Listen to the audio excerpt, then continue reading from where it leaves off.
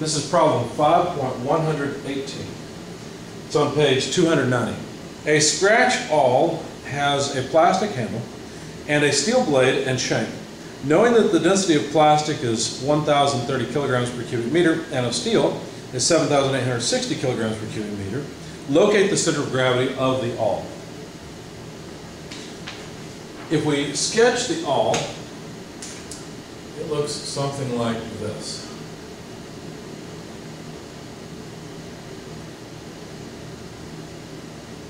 Obviously this is all round, it's all revolved about a central axis. And this would be a cross-section view, I suppose. The steel portion of the awl looks something like that with a cone on the end. The dimensions are as follows. There's a 25 millimeter diameter. From the tangent point out to the end is 80 millimeters. From the end to the back side of the steel portion is 50 millimeters. There's a further 90 millimeters out to the cone, and then the cone is 10 millimeters long. The shank, or I guess the shaft portion, is 3.5 millimeter diameter.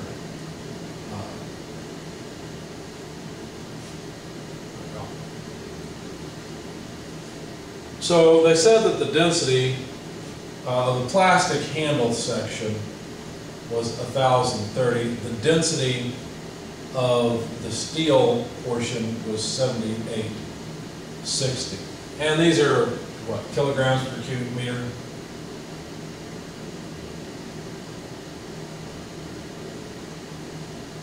Let's double check that. Yeah, kilograms per cubic meter.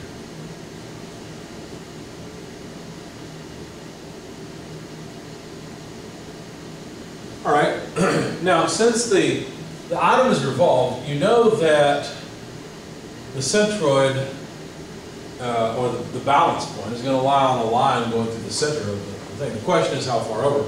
So what I chose to do was just to arbitrarily establish an x-coordinate system that starts at the very butt of the awl and increases positively to the right. So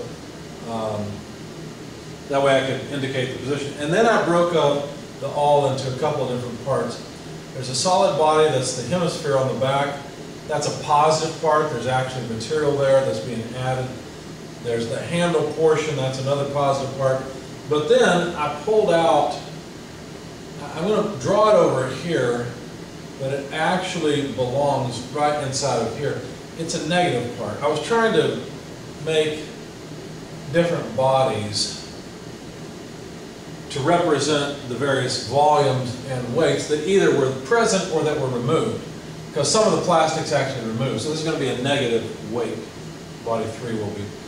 And then I went ahead and took the shaft, the 50 millimeter plus 90 millimeter out. So to be clear, this is 50 millimeter plus 90 millimeter, that's the overall length.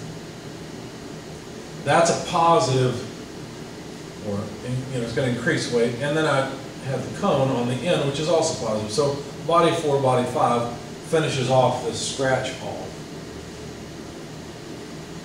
And then I thought it would be wise to set up a table, so let's do that here. We'll have bodies 1, 2, 3, 4, and 5. Volume in cubic millimeters. And what we want to do is just calculate the volume of each of these. So let's start with body 1. I may have to erase some of the work here, but anyway, volume 1, well, let's see. That's just a hemisphere. We need the equation for the volume of a sphere, and that's 4/3 pi r cubed, but we've only got a hemisphere, so it's half of that. So 4/3 pi 25 over 2 millimeters cubed divided by 2.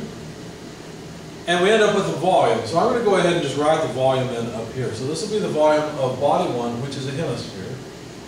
And that came out to about 4,090.6154 millimeters cubed. That's what this number comes out to be. The location of the centroid of that hemisphere, I looked up, it's simpler than I thought. The location of the centroid is only 3/8 of the radius off of the bottom. So in other words, it's 5/8 of the distance, 5/8 of the radius of the hemisphere from what I've defined as x equal to 0. So x bar, the way I wrote it out was the radius 25/2. So go from here to here and then come back 3/8 of the radius. I could have just said 5/8 of the radius, because that's the distance from the tangent point back here to the centroid. Anyway, that comes out to a number. I'm going to put an x bar up here for the location of the centroid, and it will be in millimeters. And I've just realized I messed up my units a little bit, but it'll all work out because the units will cancel. Anyway, this comes out to 7.8125 millimeters. Let me just put some dividing lines in here so it'll be clear where everything goes. So that's what I needed for this body. Now I also decided I should write down the density for each of these parts in kilograms per cubic meter. Since this is plastic, that must be 1030 or 1030. Okay? So that takes care of body 1. Now let's move on to body 2. So body 2 is this large cylinder, the handle. For that, the volume is simply pi r squared h, because we just need the area of a circle times, the area of a circle times the height. Where h, of course, is going to be the length of this thing, which is 80 millimeters. So pi, r is still 25 millimeters over 2. This is 25 millimeters of diameter. We've got to square that times the length, 80 millimeters. Plug all that into your calculator, and you'll find the volume for body 2, the handle, the bulk of the handle, is 39,269.9 cubic millimeters. The location of the centroid would just be the radius plus 80 millimeters divided by 2. So x bar 2, this would be x bar 1 by the way, x bar 2 would just be 25 millimeters over 2 plus 80 millimeters over 2. Because 25 millimeters over 2 just gives us the thickness of this hemisphere. 80 millimeters over 2 gives us 40 millimeters on into the body of the handle. So if you do the math, pretty easy. It's half of 105. It's 52.5 millimeters. Of course, the density there is also 1030 because we're dealing with plastic. As a matter of fact, you'll notice that body 3 is also plastic. We're going to have a negative volume here because this is volume that's been removed. But it's still, what's being removed is something that has the density of plastic, right? So we'll go ahead and fill that in. All right, so now let's get some space here. Dealt with body 1. Let's deal with body 3 next. As I said, it's going to be a negative volume. It's also just a cylinder, but with different dimensions. So the volume of body 3 would be negative pi r squared h. Where now I'm talking about the length of this cutout section, 50 millimeters, and a different radius, the smaller radius now. So that's negative pi. R is, well, they gave me diameter for that section, 3.5 millimeters. I'll have to divide that by 2 to get radius. Squared, length 50 millimeters. And that comes out, when you plug it into your calculator, to about negative 481.0564 cubic millimeters. Now let me be clear, I performed all of these calculations in the spreadsheet, so once I get to the end, if your numbers don't quite match, it's because I hadn't rounded off anything in the spreadsheet, like I'm doing here. All right, what about x bar? Where is the centroid of that body? Well, let's see. What I've decided to do is start here, go all the way to here, and come back half of 50 millimeters. So that actually, let's see, well, it'd be almost like this. So it'd be 25 millimeters over 2. That gives me the thickness of the hemisphere, plus 80 millimeters to move on out to the end of the handle. And now I'm here, I need to move back half of 50 millimeters. Let's just write it that way. Okay. And so that number came out to 67.5 millimeters.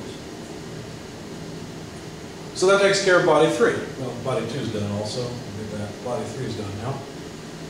Body 4 is next up. Now body 4 is the first body that is made of steel, so we need the density of steel for actually both bodies 4 and 5, and they gave that to us as 7860 kilograms per cubic meter.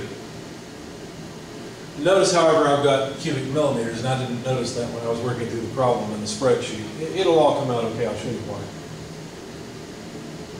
So now we need to know, volume, centroidal location. Again, this is just another column. So we're going to use the same equation, just just pi r squared over, or pi r squared times h, pardon. So the radius we're talking about is the radius of the shank, and that is 3.5 millimeters over 2. The length will be the length of the shank, 50 plus 90, well that's 140 millimeters. Plug all that into your calculator and you will find the volume of the rod section of the shank, and that's 1346.9579. And then X bar 4, the location of the centroid. Well, for that, I'm going to need 25 millimeters over 2, give me the radius of the hemisphere again, plus 80, in order to move out to the end of the handle. And then I said plus 90 to get out here. And then let's move back half the length. So minus 140 millimeters over 2. That position comes out to 112.5 millimeters. And then finally, for body 5, the cone, let me just go ahead and do that here since the cone is on the right anyway. Body 5, the cone, I had to look up the equation for the volume of a cone, and that is just pi over 3a cubed h, where a is just the radius. So that would be pi over 3 times 3.5 millimeters over 2 cubed times h, where h is the height of the cone, which is just 10 millimeters. And so that volume comes out to about 32.0704 cubic millimeters.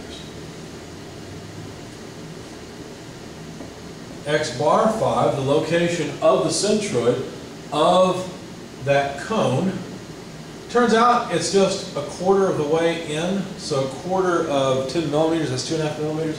So all I really need to do is go from the back side of the hemisphere all the way out to the base of the cone, and then add 2.5 millimeters. So that's what I did.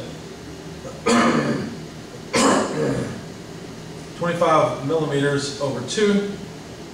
Plus 80 millimeters to move out along the handle, plus another 90 millimeters to move out the rest of the shank to the base of the cone, plus 10 millimeters divided by 4. And so a quarter of the way out into the cone is what I'm writing there. That comes out to 185 millimeters. So now we've got everything we need in the table from the geometry, and we can start performing some calculations. For example, we can calculate the weight, and what I did, I went ahead and multiplied density times volume.